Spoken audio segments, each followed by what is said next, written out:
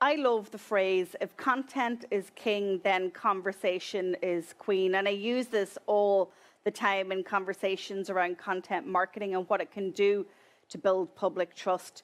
You see, you have to start a conversation online.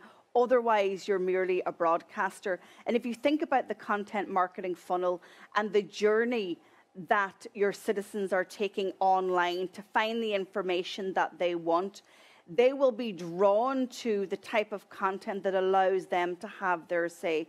So I would suggest, and maybe even say, dare you to be a little bit more brave online. Don't hide behind your content.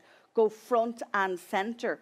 Consider going live a little bit more. What about a weekly Q&A session? How about even doing a poll and using the feedback that you get from your audience to then create content and be very explicit in explaining that? So you want to show up online in two ways when it comes to your content and to make sure that you get meaningful conversation. Number one, you want to be seen as authoritative so that you are the single source of truth. And no matter what else is spreading online, that you have the information that the public need.